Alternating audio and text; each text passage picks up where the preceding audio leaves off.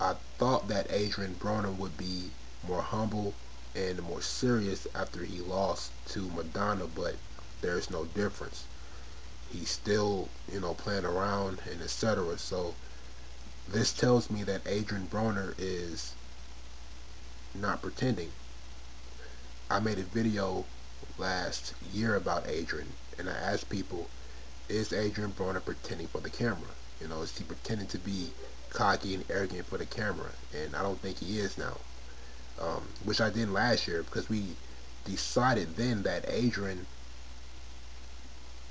never acted differently. He never did anything differently. So he was always the same guy, so he's not pretending, so that's the difference with him.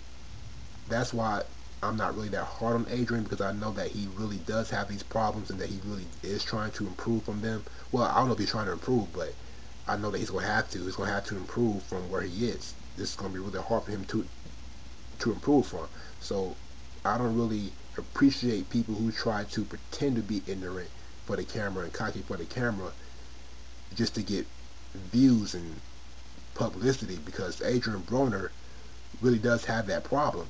And so it makes it hard on him, because he is not pretending. I don't think he is. I don't see that off switch. There's no off button to where he can just turn off his personality. He can't turn it off. Unlike other guys who probably can. So I'm not very hard on Adrien because of that. We're gonna find out if he really can fight. This next fight with Maidana, I want to ask y'all, is this fight a mistake?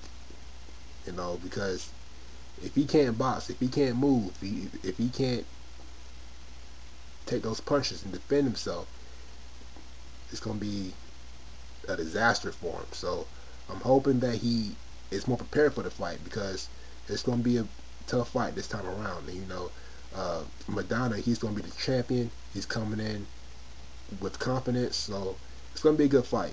And I'm hoping that Adrien comes prepared, so I hope Adrien does his best. I'm out.